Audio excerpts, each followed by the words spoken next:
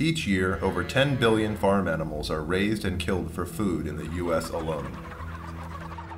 Hidden from the public eye, they endure unimaginable sufferings. Millions don't even make it to slaughter.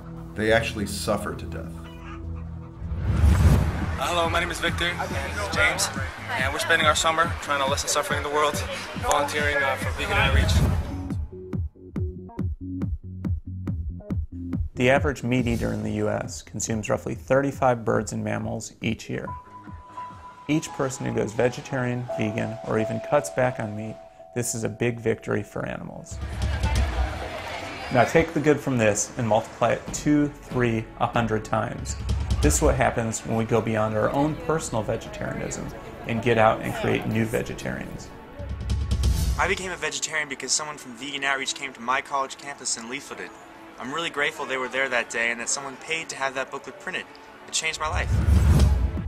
Vegan Outreach has been distributing booklets since 1994, primarily to youth, at colleges, concerts, basically anywhere where leafleters are likely to find a receptive audience.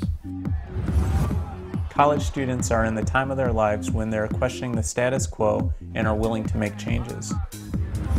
Vegan Outreach has been able to reach hundreds of thousands of students each semester, from New York to Iowa, California to British Columbia. But there are hundreds of thousands more that we need to reach. I really think that changing America's diet regarding animals is probably a numbers game. We've got to throw a lot of booklets out there or make a lot available. There's several ways to help Vegan Outreach. Some people leaflet. I've chosen to donate to help print the booklets that people give out. The animals can't speak for themselves. It's up to us to do this. We found an approach that works, reaching out to youth with booklets promoting compassion to animals, but we can only do it with your help.